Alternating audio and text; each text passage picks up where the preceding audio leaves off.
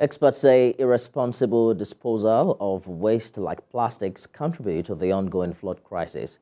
And this is coming just as a public awareness campaign is held for students in Lagos on the importance of a clean and healthy environment in honor of the World Cleanup Day.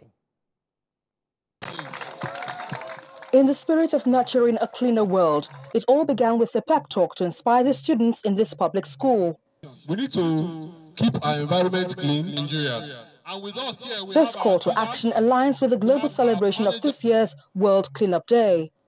So we are taking this, most especially from school, from everywhere. We encourage people to reduce, to reuse and recycle plastic and other waste material. We must be able to be responsible in our consumption. Instead of collecting plastic, which is not biodegradable, ask for what? Paper.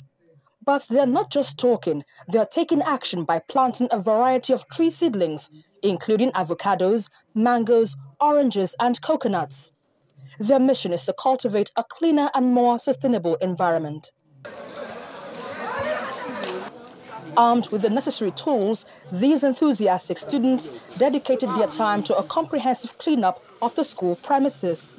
Plastic waste is not good to our society. It can affect us due to it can cause flooding to our area. So we need to pick it and recycle it because plastic waste, they cannot dissolve and they cannot degrade. The earth can live without us, but we can't live without the earth. And plastic recycling, we have to practice it more. When we buy something, we do not litter the floor.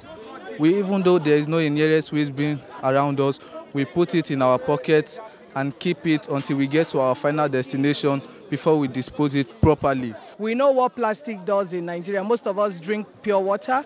We dump them in gutters. They flow to the sea and they don't dissolve. This is not good for our aquatic life. It's not also good for our environment. So we decided to catch people young so that they will know the importance of cleanliness and sustainability. These young eco-champions prove that change begins with small steps, and their dedication to a greener, cleaner future is a beacon of hope for us all. Up school! Esther Mokbariola, TVC News, Lagos.